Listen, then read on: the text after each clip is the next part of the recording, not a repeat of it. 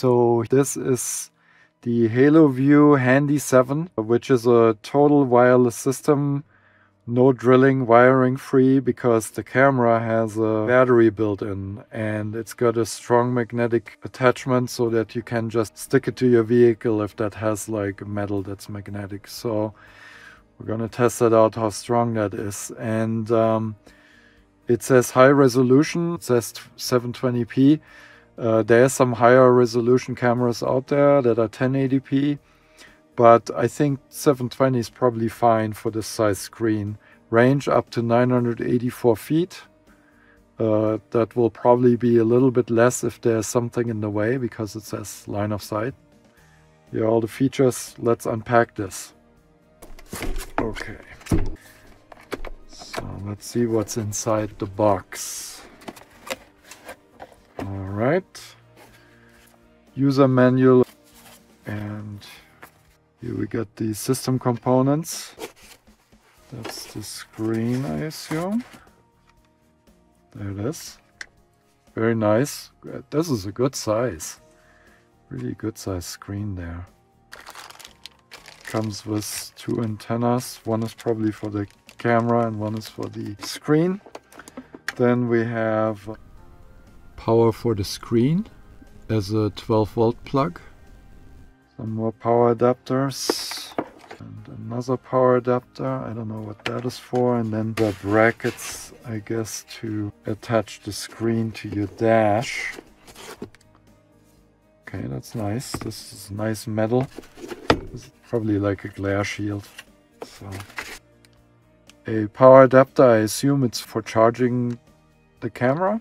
And suction cup mount for the screen. Some more hardware right there. And now let's get to the actual camera. Wow, it's heavy. This is heavier than I thought, so I assume the battery in there should last a while. But yeah, there's the camera. That's the attachment for one of the antennas. And then this is kind of like a rubbery bottom, which is probably magnetic, and the back as well, I assume. So let's see if we have something here. Oh yeah, okay. Yeah, that is a strong magnet. Okay, and then a back too. Yep. So this is very exciting because I'm not that keen on drilling holes and running wires to the back of the vehicle. So we'll see how that works out. There's an on-off button. Several LEDs probably show the charge. We'll set this up and see how it works.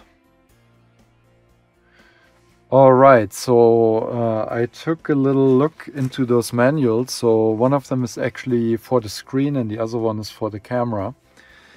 And I noticed with the packing list that there's something else in here that I had overlooked, which is these two plates, which are metal.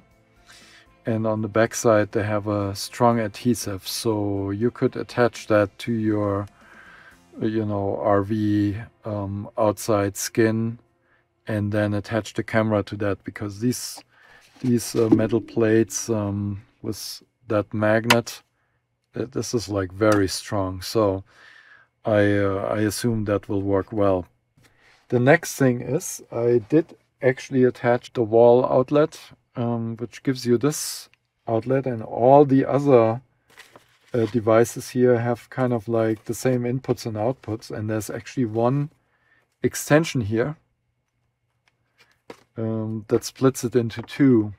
So I can stick one into the camera to charge. Right there it lights up and shows you the state of charge. There's also another adapter here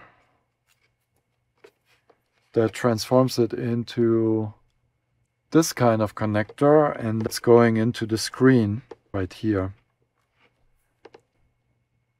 I'll turn that on. Oh yeah, there you go. And it's already paired.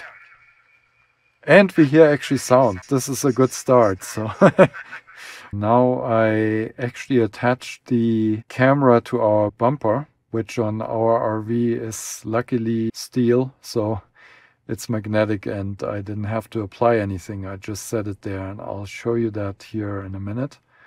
Right now the sun unfortunately is right in the back there, so there's quite a glare, but we'll try that again in the morning when the sun is on the other side, and then I'll also show you exactly how that looks like on the outside. So this is the next morning, and here's how easy it is to attach the camera to a steel bumper or something like that. Holds very well. And you have many options. Because it's magnetic, you could attach it directly to the hitch and just watch the ball. And the camera is also, you can adjust the angle. So you see that view right here from on top of the bumper when the camera is tilted down. So here's another test where I just moved the camera to the back of our car. And I took it for a ride on a pretty rough dirt road to see if it's holding up, and it did perfect, as you can see. So let's take a look at the monitor of the Haloview system as well as the menu options. The display is quite bright. I don't know if that translates here, but I'm sure you could easily see this even if you have this mounted to your dash and it's very bright outside. I don't see any issues with that. Then you have on the lower left here, that's a little bit difficult to see, there's a speaker, small speaker. Then you have buttons here for the menu system. Select left, menu, right, OK, and the on-off button. And so let's take a look at the menu. When you press the buttons, you hear a pretty nice loud click. And we're in the menu, and then you can, with these left and right buttons, you can select the item you want to edit. Here I have the volume selection. I go in there, and there you can change the volume level of the built-in microphone of the camera, and you can also mute it. And this is like one of the things that I would like to see done a little bit differently, because it takes, so you go into the menu, then you have to select the mute, and you have to select it again and then change it. And now you can hear a little bit the wind noise out there. Yeah, so to change it, you have to do quite a few menu steps. I wish this was like something that's on the front panel. There is some double settings for these buttons. Among them is the brightness here. So if you just press the left and right buttons, you get like a brightness adjustment. The select button here on the left, you can select different camera views. Now obviously I have only one camera here to test this. But yeah, so it would be nice to have that mute button actually on one of these, or change it. Like for example, the OK button, when you're not in the menu, switches on and off the recording. So recording is running. If I press the OK button again, it stops the recording. It would be nice if you could select that in the settings, that the OK button actually does the mute and unmute of the microphone. So let's look at the other options here. So there's picture, which then you can adjust the brightness, contrast, and color. Then we have the mirror function, which gives you true mirror. It gives you the regular view, or even upside down if the camera is mounted upside down for any reason. I usually leave it in the true mirror mode, which then when it's mounted at the back of the vehicle, then it functions similar to as if you had a mirror that would look out the back window. Next menu option here is the Q mode, which is the style, how it's presented if you have several cameras.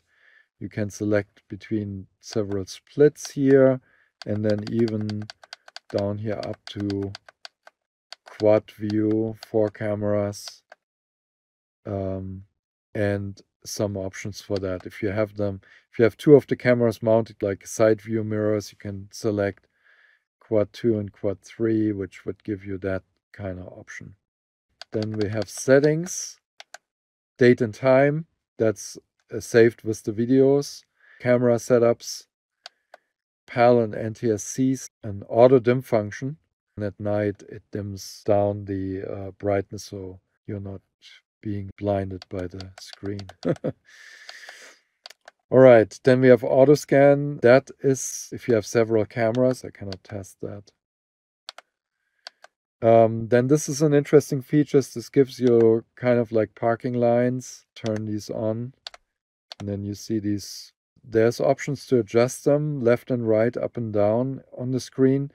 But what's missing here is kind of like a tilt function, so you cannot change the angle of the lines, which I think would be helpful. Then there's the record mode, recording in the background. You can format the SD card. You can turn the recording on and off here. And then this mode here allows you to do a cycle recording. If the card fills up, it would delete the oldest recording. However, the files are very small, and if you have a 32 or 64 gigabyte card, it would take ages to fill that up before it would cycle. Here's a mode to replay videos that were previously recorded. So you can go in there and select different dates that were recorded and then play these back. All right, and then last but not least, there's like a pairing function that helps you to select all the cameras that you have in your system and make sure that they're all talking to the monitor here. And that's it for the monitor and the menu functions. So, what do I think about the Haloview Handy 7? I think it's a fabulous and versatile system. It's super easy to install and use. There's no wires to lay or anything like that. Just put the camera on the back of the vehicle and you're ready to go. It's portable between different vehicles. That's an important part because if you had a wired system, you could not take it to another car or RV or truck. The monitor is really big and nice. There's a beautiful picture. It's good picture quality with the monitor during daytime. There's lots of display options. If you have several cameras, you have several ways of viewing them, up to 4 at the same time. It has a solid build quality. There's a built-in microphone with audio transmission, so if you have somebody in the back guiding you, they can actually talk to you. On the wish list side, I'd like to see a dedicated mute-unmute button instead of diving into the menu options. It would be nice if the battery status of the camera could be also displayed on the monitor, and also an option to record higher quality video. So that's my review for the Haloview Handy 7.